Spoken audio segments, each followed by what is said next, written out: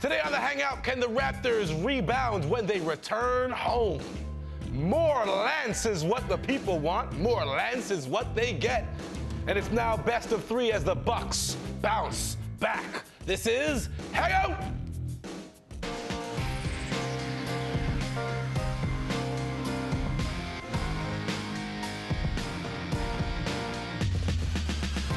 Basketball fans, this is Canada's home for talking hoops, coming to you from the greatest city on the planet Earth.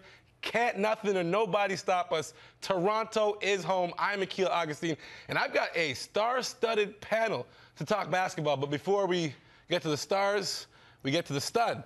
Dan Gladman, producer of the Toronto Raptors broadcast, looking very rock and roll inspired. You going on tour after this or what? Well, hopefully it won't be for a long time coming. I'm planning on being with the Raptors for several weeks here. Okay, well. But it's getting close, isn't it? We're well tuned in to what happens with our summer plans as these Raptors try to finish out the first-round series.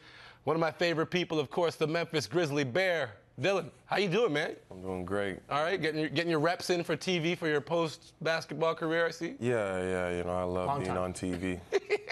That's like 20 or 30 years away, I feel like. Yeah. And, of course, the big boss hailing from the NBA TV offices in Atlanta, Georgia, by way of Massachusetts, I believe? No. No, I thought you were like a Boston guy originally. New York, New Jersey, Northeast. New York, New Jersey. All right, but you don't want to confuse Boston and New York. No, it's true. That's like the Yankees-Red Sox thing. Jared Greenberg. Jared, thank you for joining us. Thanks for having me, man. Pleasure for having all you guys. But let's start with you, Jared, because we want to pick the brain of someone who resides and is a member of the American media. There's this perception in Canada, especially in Toronto, that the Toronto Raptors, both historically and specifically with this pretty talented group that they have right now, don't get respect from the American media. Now, we know it's true, but does, like, the Raptors losing... You know it's true. We feel that way. That's a chip on our shoulder, right? Right, Dillon? It is. He knows. Very true, very true. He knows. But, like, especially after going up to then giving back 2 games, is this the issue? Is this why people don't believe in this Raptors game, their kind of reputation throughout the last little bit? I don't know. You know, I think the thing is, you know, what we lose track of is, like, LeBron James has been the reason the last 2 years why the Raptors haven't advanced, right? Yes. And I think we have to kind of appreciate that we're talking about, in my mind, one of the top 3 greatest players of all time already, and that's been the reason. But the great thing about sports and the great thing about pro sports is that it doesn't matter about what your perception is, it doesn't matter what your ranking is.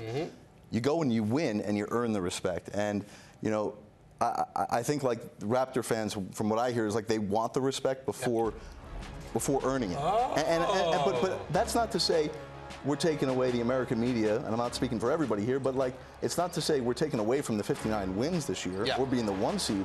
It's that once you become the 1 seed, now your expectations change. Absolutely. Right? When you do something and you win a conference in the regular season, as Wayne Casey said, you know, our 82-game schedule should be a pretty good sample size of what we did. Yes. Now you've got to go in the playoffs and go prove what you were able to do in the regular season. You can do it in the postseason. And that's, I would say, you know, for this team, you got to get to at least the Eastern Conference Finals. And if LeBron isn't the one standing in your way, you probably have to get to the NBA Finals. I completely agree with the second half of your sentiment. I think you hit the nail on the head. Dillon, you agree this Toronto Raptors team, as good as they were regular season-wise, it's a failure, and they haven't proven anything if they don't get to at least the conference final. Oh, for sure. And that's including a matchup in the second round with LeBron? LeBron's no longer an excuse? No, LeBron's no longer an excuse. You got to find a way to, you know, get past LeBron. And now LeBron's team is a lot weaker this year with a lot of young guys, new faces. So, you know, you got to find a way to beat LeBron. And, you know, Indiana's doing a great job right now and, you know, containing LeBron. And they've bloodied him. He looks human. Yes. No, for sure. All right, now, Dan, on a scale of 1 to 10, how badly do the Toronto Raptors miss the presence of their backup point guard, Fred VanVleet? They're missing him a lot, especially in the fourth quarters, which is when you're used to handing over the ball to him, and they're turning over the ball, which they usually don't do, and you never see that with Fred in the lineup. I think his presence during the year stabilized them, especially in late game scenarios, and I think that's really lacking right now. I mean, look at the Detroit game in March. He hit the winning shot. They have as much faith in him, really, as they do in Kyle and DeMar, which shows you how important he became to the team. And him not being there through these first 4 games, I think, has really hurt the squad. All right, Jared, let me throw this at you. I'm not a basketball expert. I'm a big fan.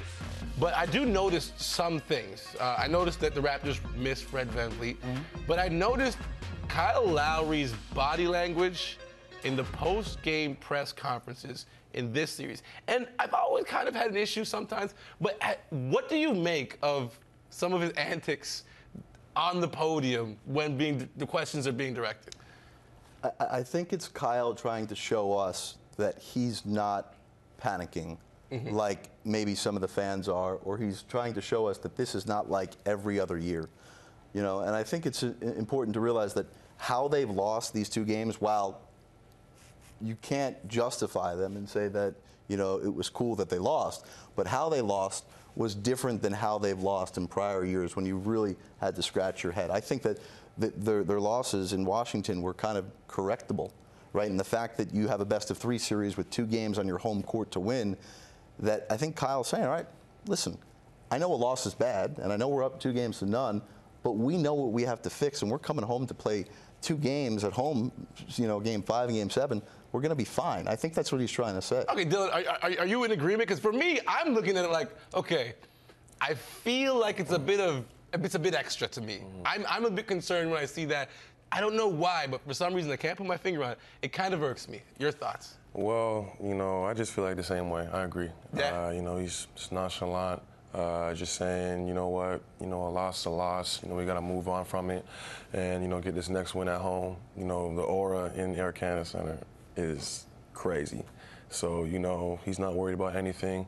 You know, he's got his fans behind him and everyone pulling for them. So you got the Raptors rebounding and taking this thing home? Yeah, for sure. Yeah, best-of-3 Raptors take 2. To go along with what you're saying, Dillon, the ACC crowd is going to be intense for Game 5, but there is that little bit of fear, that anxiety that comes along with these playoff rounds. And, you know, really, you touched on it, Jared. They're the #1 seed. They are expected to win the first-round series. It happens all the time.